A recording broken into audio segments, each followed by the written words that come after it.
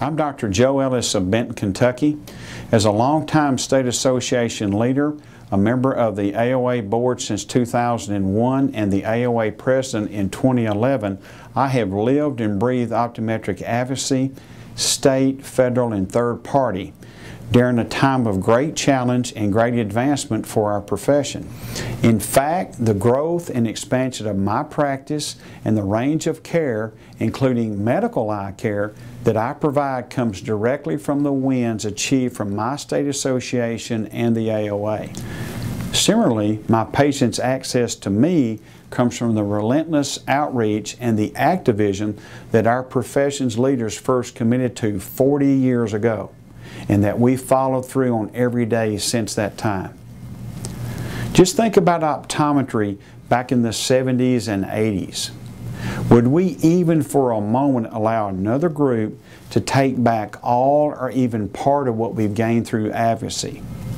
That's why today I want to tell you about a serious new threat that's emerged to our practices and our most hard-won gains, and to ask you for your help in fighting back.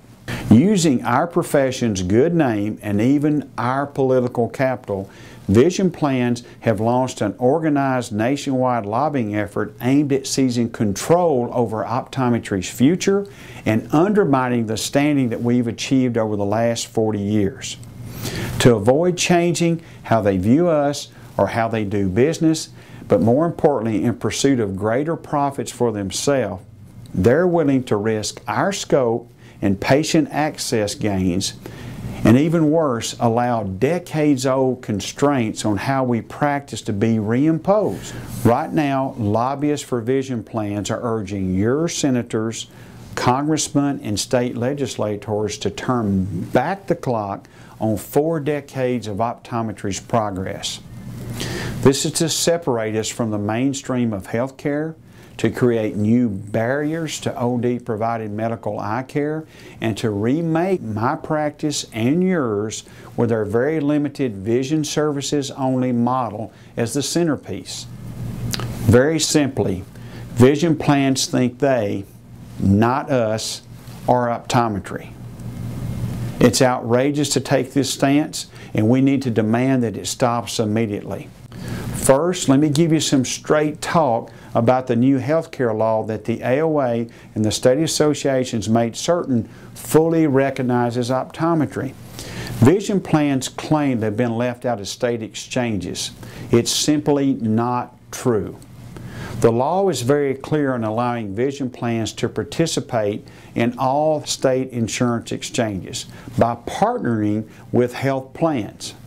Under the approach that the AOA has backed, every single one of the millions of children to gain health insurance mandating full eye health coverage in 2014 will have optometric care integrated into their health coverage.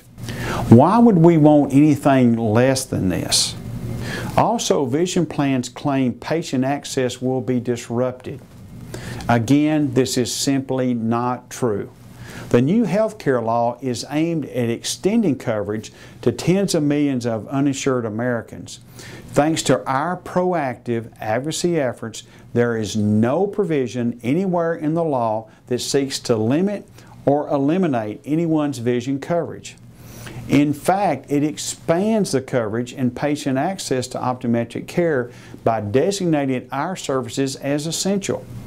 The law recognizes how our profession has advanced and tells healthcare plans, even ERISA plans, that you can't discriminate against us any longer. Let me tell you this. If any Vision Plan executive will say, "What's our plan?" they have not been with us over the last 40 years or even over the last 4 months in fighting for patient access and scope gains. Very obviously, they and their companies are not with us today in making sure that only optometrists define optometry.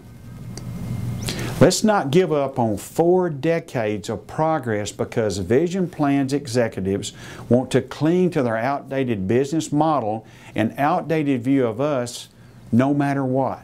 Let's not be bullied or fooled in allowing others to speak for us. The AOA and the State Association are optometry's voice, period. To keep it that way, we must defend optometry now, and you need to start by contacting the AOA Washington office, our Patient Access Nerve Center, and joining the Full Scope Optometry Defense Team. Join me in safeguarding our hard-won right to determine how we build and how we run our practices today, and more importantly, how we run our practices in the future.